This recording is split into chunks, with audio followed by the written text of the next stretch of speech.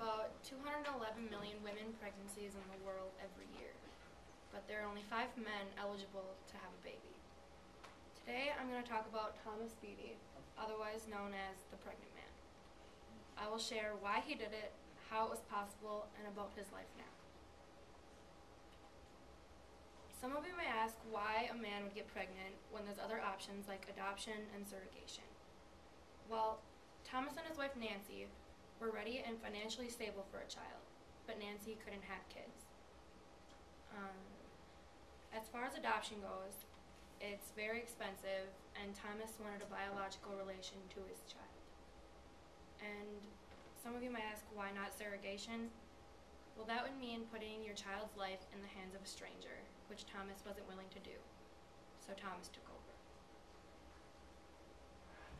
Now you're probably wondering, how in the world can a man have a baby?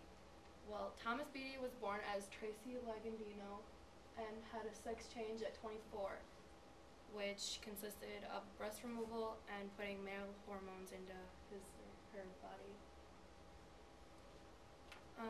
But she kept the same reproductive organs, making him able to carry a baby. As for Thomas's life now, he and Nancy are currently divorced because he claims that Nancy hit him in the crotch when she was intoxicated, and she wanted to drive the kids to daycare, but he wouldn't let her. And he's given birth 3 times. His first kid was Susan Juliet, and she's 3.5. And then his next one was Austin Alexander, and he's 2.5. And then his last son was Jensen James, and he's 1.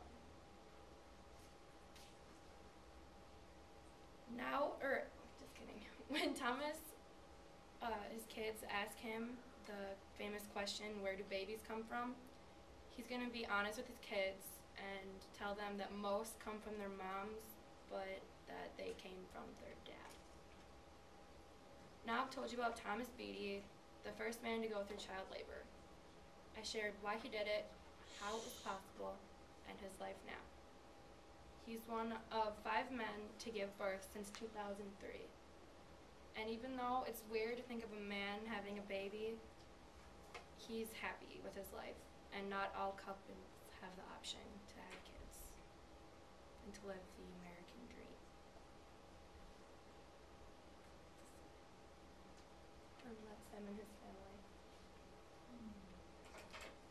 Any questions? Where do you get the sperm? It didn't say anywhere I looked. I looked for that, but I don't know. That's what I was wondering too. So they did split up Yeah. after having their 3 children. Yeah. Yeah. So did he just have a C-section to get them out, or what else? What happened? No, he has women parts down there. Huh? His wife. Yeah. So Andy just asked where he got the sperm from, but I don't know.